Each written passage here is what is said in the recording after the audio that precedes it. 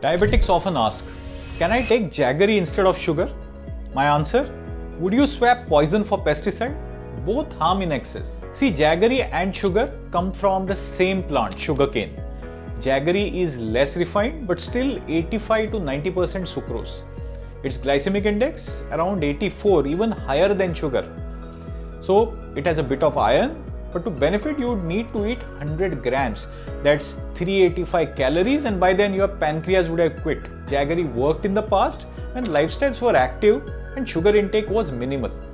Not today when we have hidden sugars everywhere in ketchup, bread and cereal. Adding Jaggery on top of that is metabolic overload. It might seem desi and natural, but it's not safe for diabetics or heart patients. For healthy folks, small quantities of Jaggery may be okay, but don't let the brown color fool you. If you have diabetes, fatty liver disease or high triglycerides, swapping Jaggery for sugar is not the solution. Cutting both is. Choose facts, not fads, and don't fall for the natural is always safe trap. Follow EduCardioWise for real heart smart tips.